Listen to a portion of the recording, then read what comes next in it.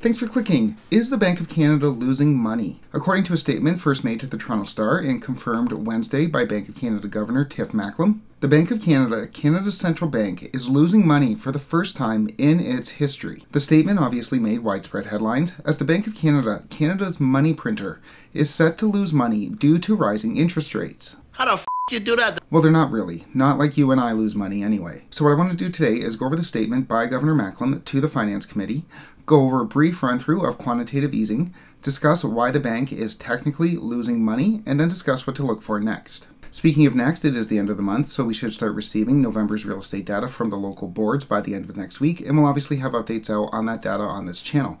Click like and subscribe if you want to get those updates, but for now, let's get into the Bank of Canada's money.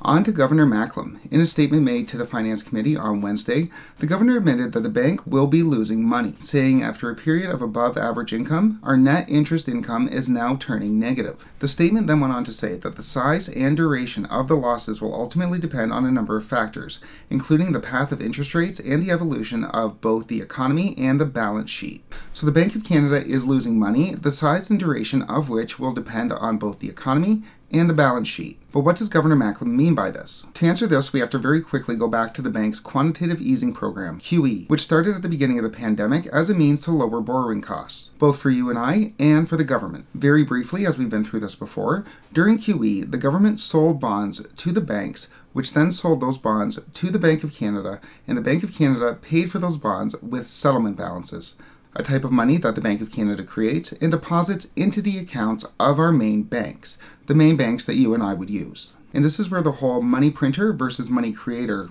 debate came in, as the Bank of Canada argued over Twitter that it was only creating settlement balances and not cash. But regardless of the debate between created or printed money, we know that the Bank of Canada bought bonds from the banks and is now losing money. But why? When the Bank of Canada bought those bonds during quantitative easing, it bought bonds that had very, very low yields, very low rates of return, and fixed rates of return. So the amount of money that was going to be made off those bonds was very low. The government at the time wanted cheap financing for you and I and itself, and the Bank of Canada was only too willing to provide. Right. So what's the VIG?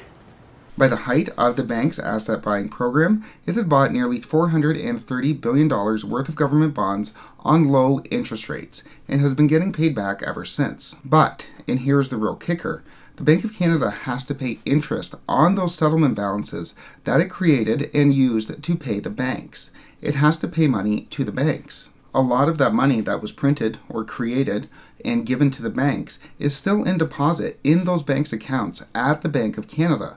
Those deposits are liabilities for the Bank of Canada, liabilities on which it has to pay interest. So you and I deposit our money at, say, RBC.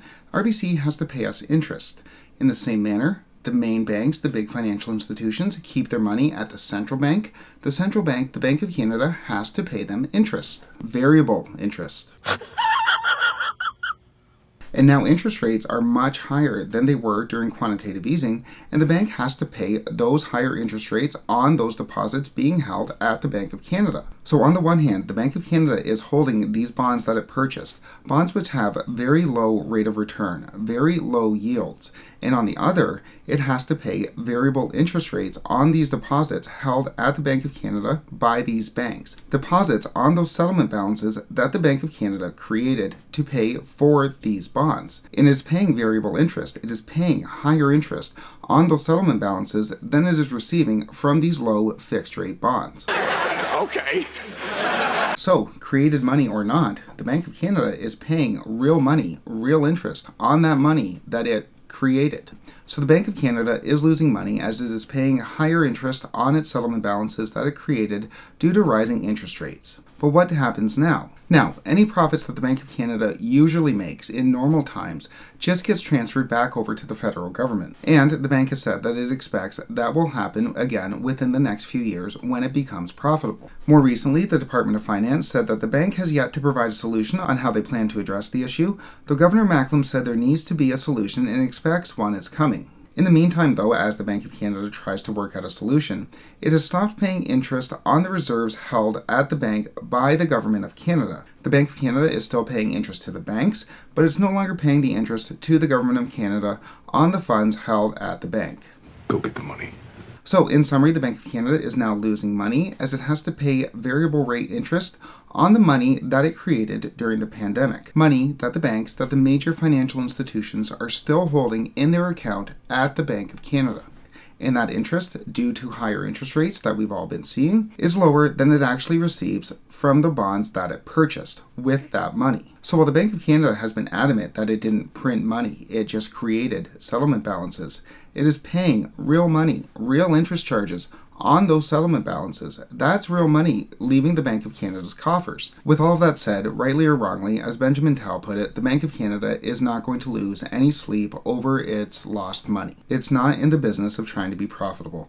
It's in the business of controlling inflation. And so, job well done. And maintaining monetary policy. But this does serve as a stark reminder that the Bank of Canada, the central banks, the Federal Reserve, cannot create money ad infinitum without there being consequences. If they could create billions, trillions of dollars, depending on the central bank, whenever they wanted, with zero consequences, then they would do it all of the time.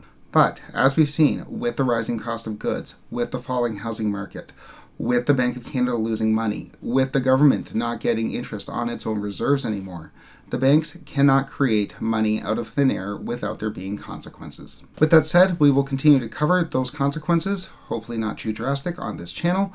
If you want to get those updates, make sure you click like and subscribe. But for now, thanks so much for watching.